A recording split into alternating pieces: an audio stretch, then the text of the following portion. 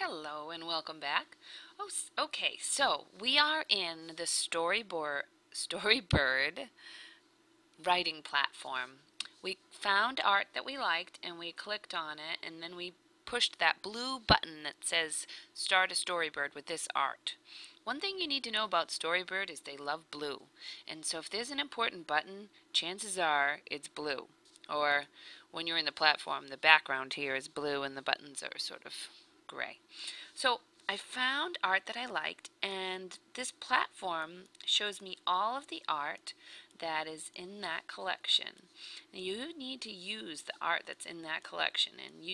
So the first thing I do when I get the story platform open is I see what I'm doing here. I'm sort of organizing the pictures. I'm moving them out so that I can see all of them at once. This collection has a nice number of pictures. There aren't too many. They're just enough to write a story. So what I do is I spread them out like this, and then I click on them. And when I click on them, it gets a lot bigger, so I can see the detail. I see there's a little bear pushing a bunny on a swing, and they're outside in the forest. So I can get a look, and I think about that bunny. Okay, there's some more bunnies. So perhaps my main character is going to be a bunny. Well, there's a fox. That same pretty background, and a bunny sleeping in a bed. Alright, so there's bunnies doing things and a fox. Now the fox is on the swing. Alright, well there's something in common, is that swing. Maybe that swing can be part of my story too. And there's the bunny on a swing again.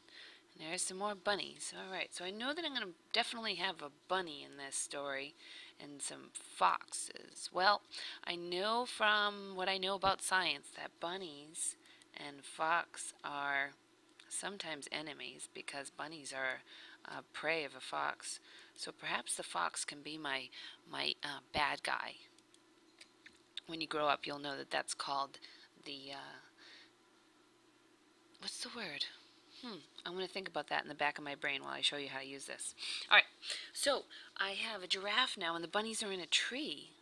Why are the bunnies in the tree? Alright, so what I do is I think about my story and I get started. Now see down here, you have the first page and it's got a black box around it. So that's the page you're working on. I'm going to add 3 pages just to begin. And I'm going to click on page 1 and know that that's my first page. And I am going to stop. Now in reality, when I'm really doing this and not just showing people how to do this, I would sit for a long time and look through these pictures and figure out what is the story, who's the main character, who's the hero, who's the bad guy, and oh, I remembered the word. It's called an antagonist. That's a big fancy word for bad guy. So if you are in 2nd or 3rd grade and you use the word antagonist, your teacher will look at you like, oh, what a smart kid. Alright, so I know that my good guy, my protagonist, is going to be this bunny. So I'm going to click on this bunny in the swing, and I'm going to put it into the picture book.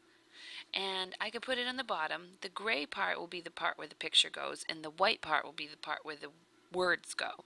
So I want the words to go on the bottom of the first page. So I'm going to click it right here and let go, and my picture pops in. Isn't that cool?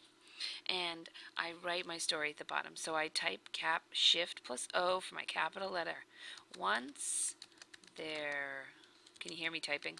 Once there was a bunny who loved to swing. Okay, so I introduce my character. Now the next part in any good story is to continue to introduce your character, and then you introduce a problem. And more on that in my next screencast about what makes a good story. But this is just about how to use Storybird. So here's page 1. Oh, and you know what? You also can get a cover. To make the cover, you just put the title over here. I'm going to just pretend that the title of this book is called The Title, of This Book. And down here I can put my name. Not my last name. Never our last names. That's why I'm Mrs. Awesome and not my real last name. So, and then I'm going to put my first name, just by Corrine. And now my book has a cover. Oh, and check this out. Click back on the cover. See these little squares over here? You can change the color of your cover. No. Oh, that looks nice. I like that. Alright, now we're on page 2. And so on page 2, I continue with